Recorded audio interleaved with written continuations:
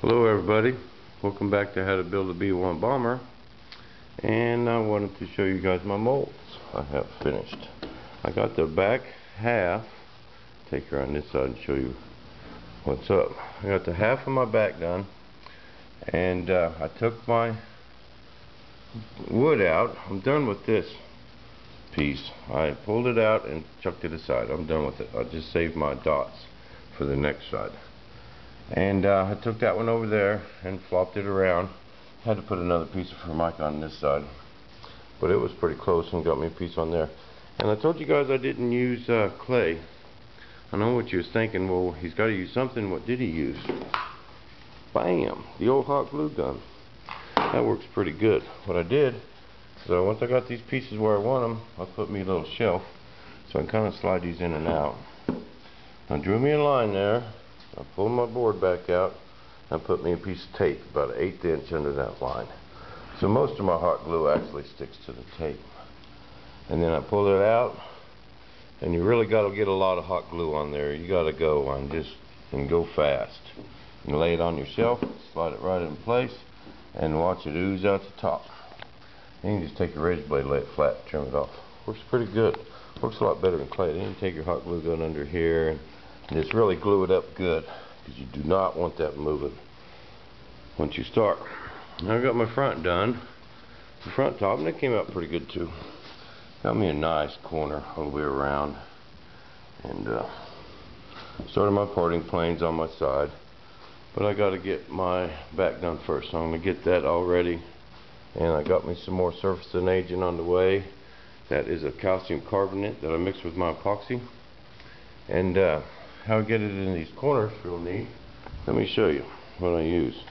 Take me an old magazine. This is a good way to get rid of your old magazines first. Take your piece of tape, put it on that page. Lay it down, sticky side up. You put your epoxy right there in the center. Fold that over and kind of roll it up, get your cone shape, and then fold that tape down, that end down, put some tape on it, and you got your nice little deal. I invented this, by the way, in my shop anyway. And then you can go all the way around your edges and put your nice bead of resin down. And you want that really thick, like peanut butter. And then I can take this spreader that I made and go along that edge, and that gives you a nice rolled edge for your fiberglass to roll up there, because it don't like square corners. So anywhere there's a square corner, you need that stuff. Under here and back here, I really put a lot because glass don't like to bend corners. And then I'll fill these little dots with my super thick stuff too. And then put my surfacing coat on there and let that get tacky. You let it get tacky, not really dry, but just where you can kind of touch it without it, with it kind of sticking but not set up. And then start putting your glass on there. And that's where we're at there. So after I get this part done, then I could pop this surface plane off, and then I could do my center. But it won't be long. End of this week I'll be able to flip it over and we'll get the bottom. But I had someone ask me about some other stuff me and Dad have done. We built this GB R1 Super Sport from scratch. It was half scale, 13-foot wingspan. It had a 3W 240cc engine, and that thing was a monster. But we built the first one from wood, and I was scared to fly it. Now, I've never made a mold before, and everything I know about fiberglass I pretty much taught myself. And then, but I was scared to fly it. Man, it took us a year to build that thing. And so that winter, we stripped her down, and I molded it up, and it turned out great. The plane weighed 30 pounds less than the wood one, and I actually flew it for 3 years before I sold it. Sold it to an old boy out of Tennessee, G&L Hobbies. He still got my molding in production, as a matter of fact. And there's a Saab Draken.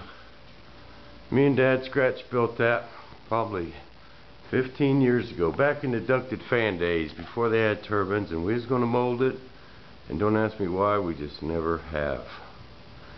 And then I got a B-52 hanging on the wall that's built and glassed, and to scale it up, the nacelles would not be big enough for turbines, so we actually didn't make it big enough. But if there's someone out there that wants that thing, that wants to go electric, come get it. Fuselage is built, bomb bay doors are made. I made that hatch so you can actually load the bomb bays from the top. Even got part of the cockpit done. Someone wants it, come get it, but you got to get it flying. If you quit working on it, you got to give it back. That's the deal me and Butch made. But anyway, that's where we are, and I will keep you guys informed, and we will see you in the shop.